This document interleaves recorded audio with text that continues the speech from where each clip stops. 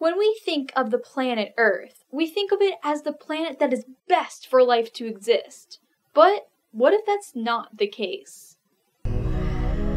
Supernova-style science news with Julie 7 Sage. A team of researchers led by Dr. Stephanie Olson, a T.C. Chamberlain postdoctoral fellow at the University of Chicago, has studied multiple exoplanets for their level of possibility of sustaining life. The exoplanets they studied are all planets that are in the habitable zone. The habitable zone is the place in orbit around the star where the conditions that can support life can be found. One of these conditions is a liquid ocean on the surface of the planet.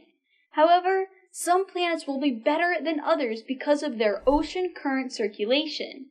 Their research shows that planets with better ocean circulation patterns will probably hold more active and abundant life than what we have here on our planet Earth.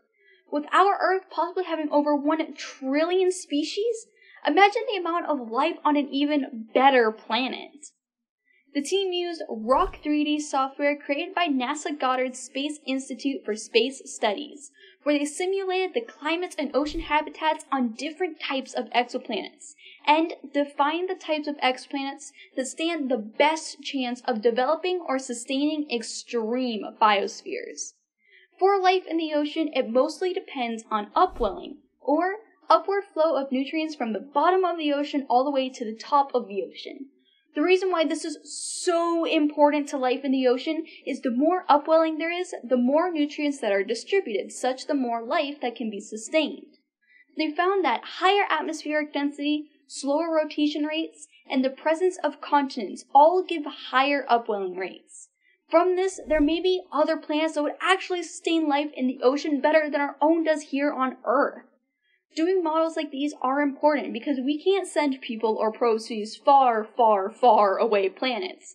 So, to try to predict which exoplanets will have life, we need to figure out which ones we need to look for and then find them with our telescopes. These planets will be the ones that will be the easiest to see the signs of life and figure out which planets we really need to be looking at.